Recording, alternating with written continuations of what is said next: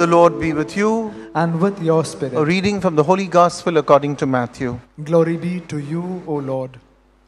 Jesus exclaimed, "Come to me, all you who labor and are overburdened, and I will give you rest. Shoulder my yoke and learn from me, for I am gentle and humble in heart, and you will find rest for your souls. Yes, my yoke is easy and my burden is light." The Gospel of the Lord. Praise to you, Lord Jesus Christ. Please open your Bibles to Matthew chapter 11, verses 28 to 30. Matthew chapter 11.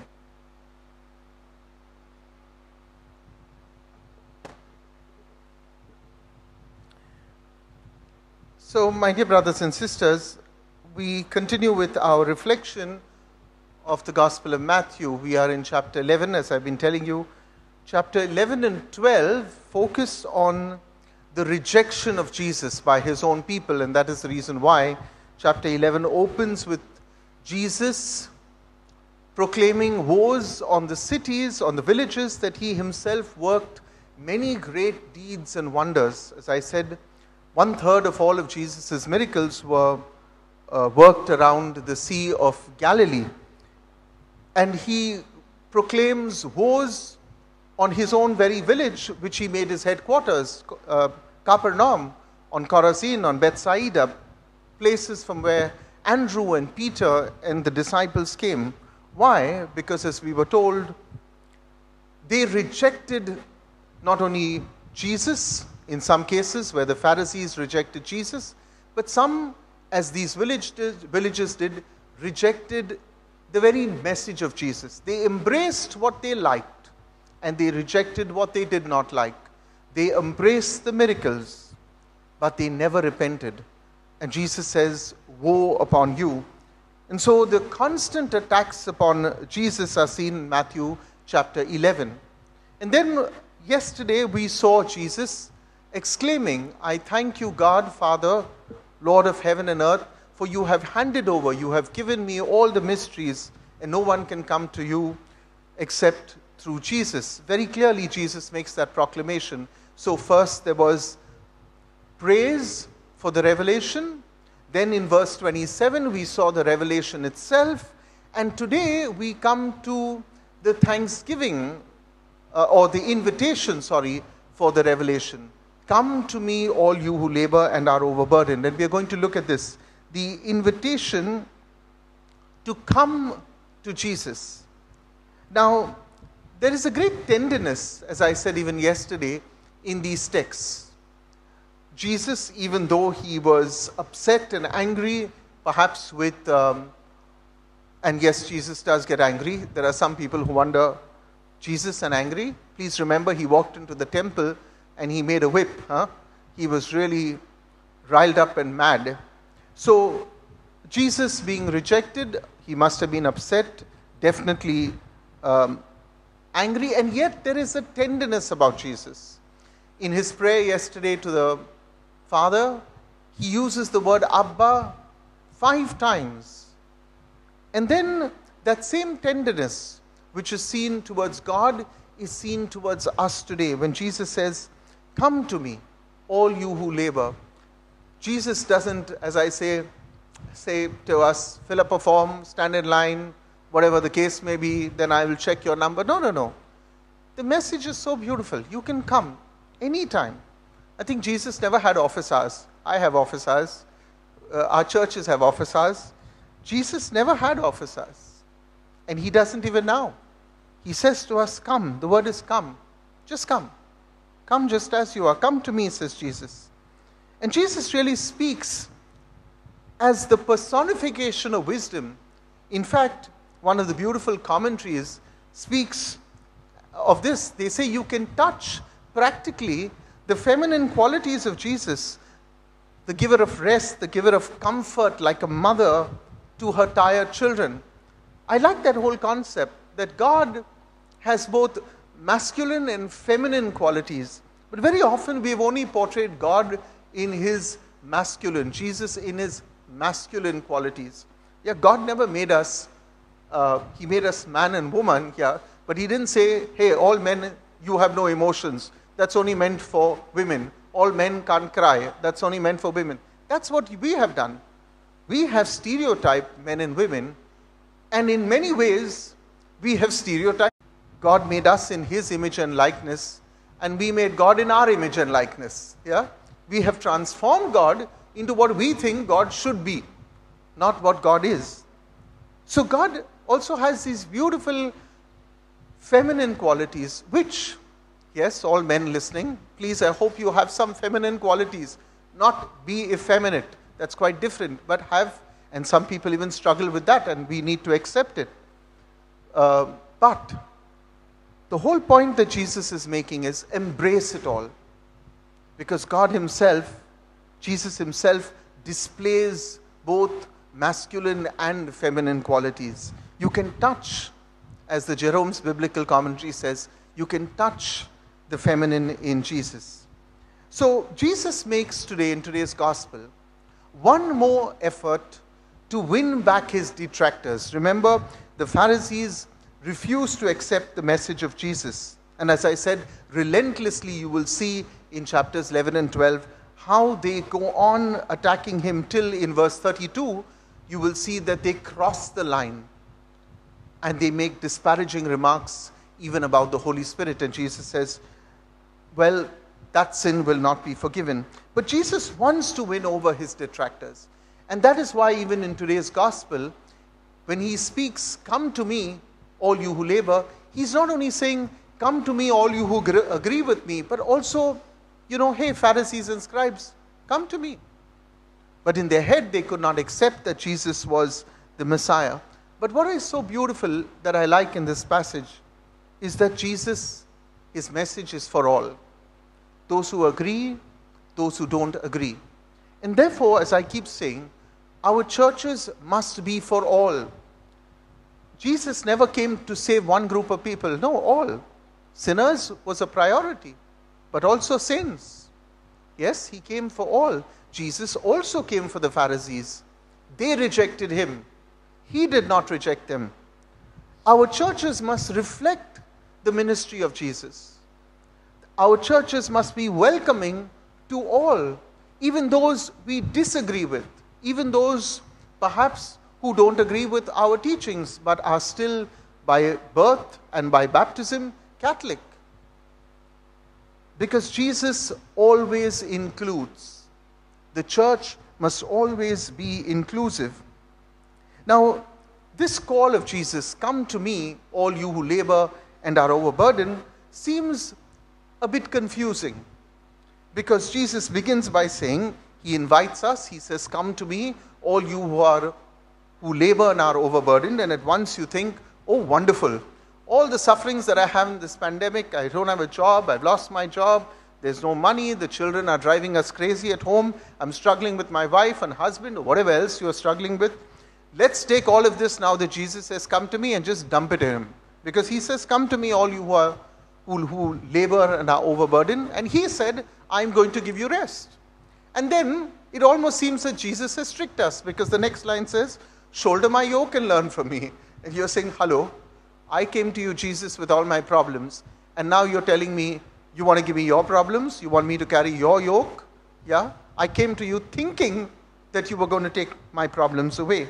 So what does Jesus really mean? And I explained this last Sunday when we covered this text.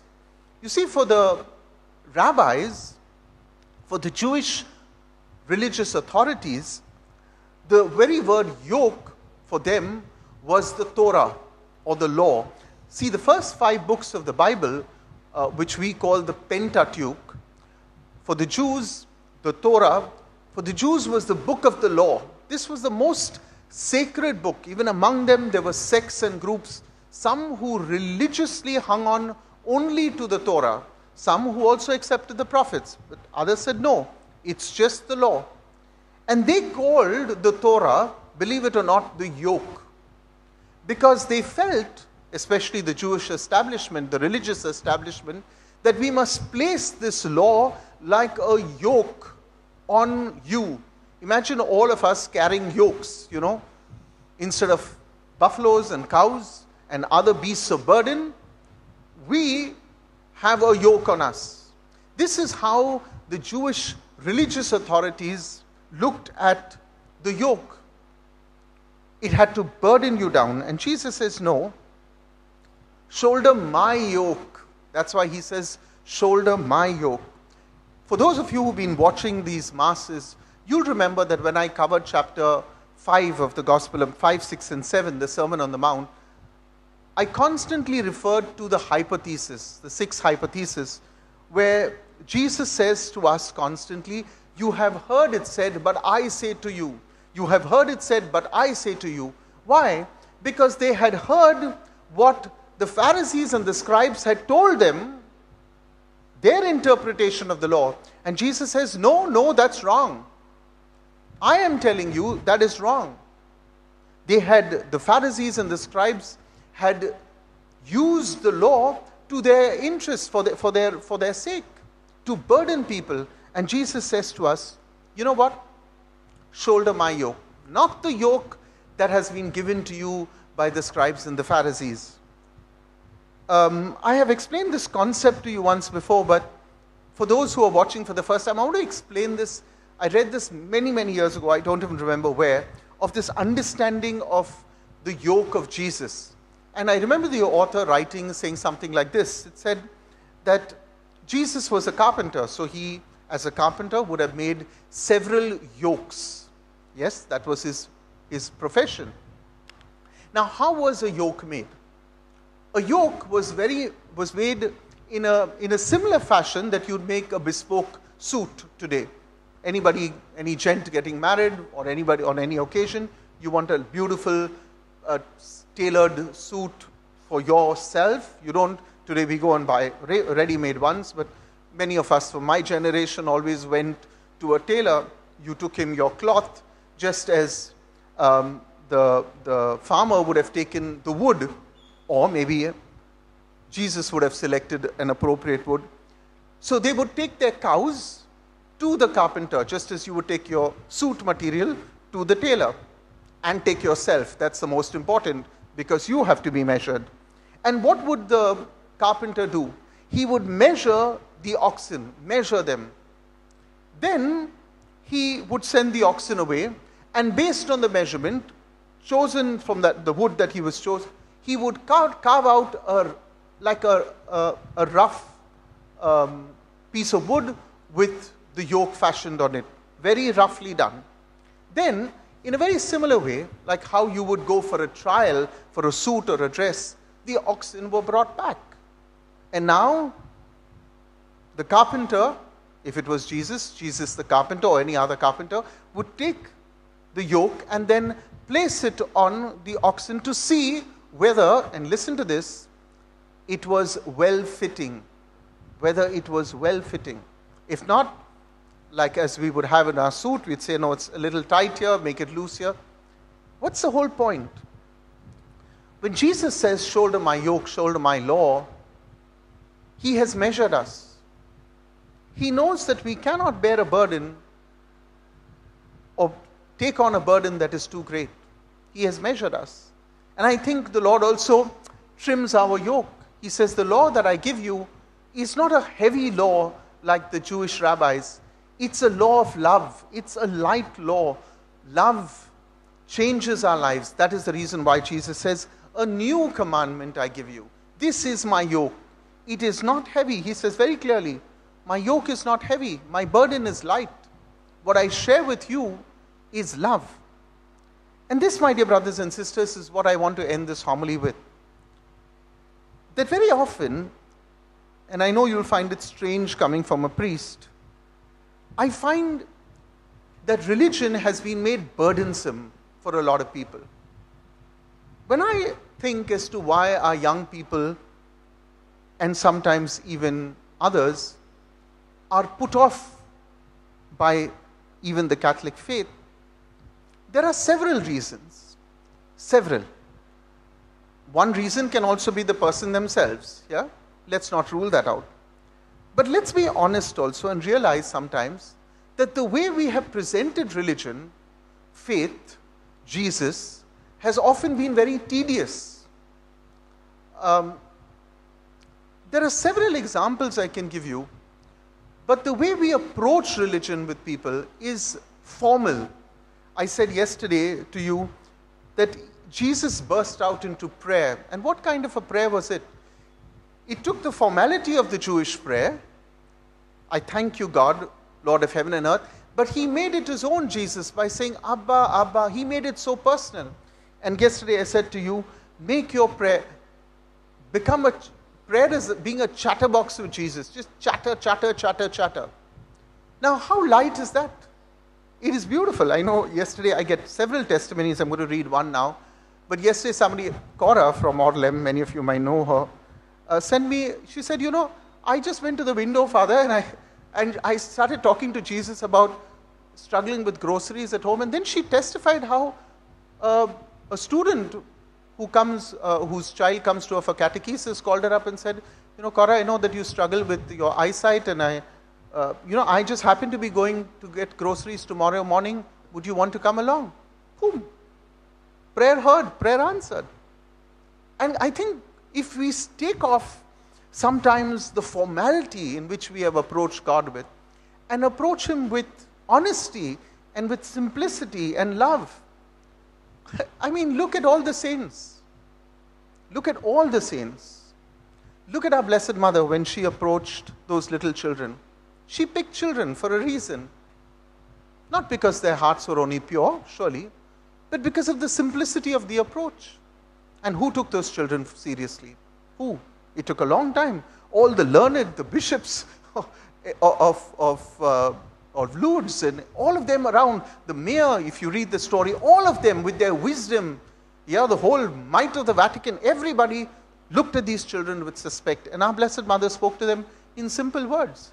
They couldn't even grasp. The same thing happened in Fatima. We have made religion very often burdensome for others.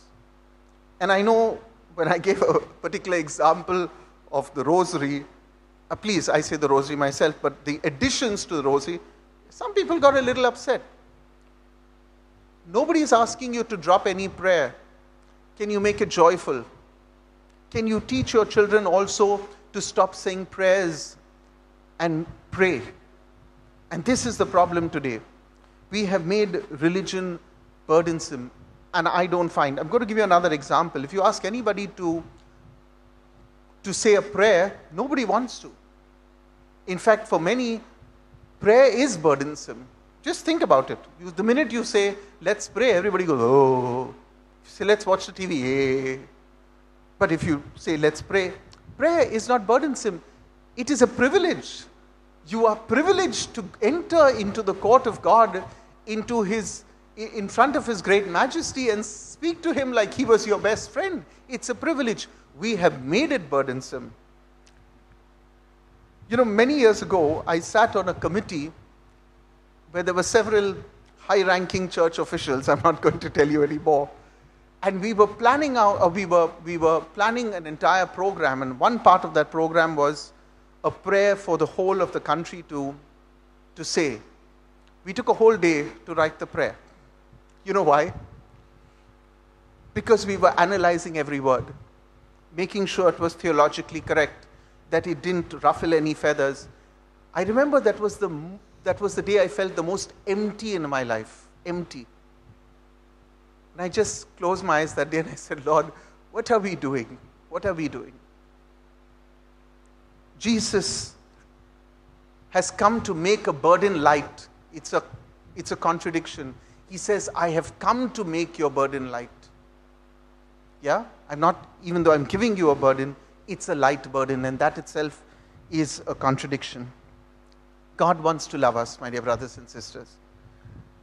Teach people the love of God, not the fear of God. Because when you love somebody, you automatically, and remember, the fear of God is not putting the fear of God into somebody. The fear of God really, as in the scriptures, is the awe of God. That's how it's translated. That when I love you, I am crazy about you. That's the real translation of the fear of God. we have misunderstood these texts. And so we put the fear of God, we frighten people about faith. And then they grow up and they get wise. Imagine if you only taught them how loving Jesus is, how wonderful Jesus is. And He is. That's the truth. When I was preparing this homily, the words of one of the songs came to mind. And I said it to Jesus and I wrote it down. How sweet it is to be loved by you.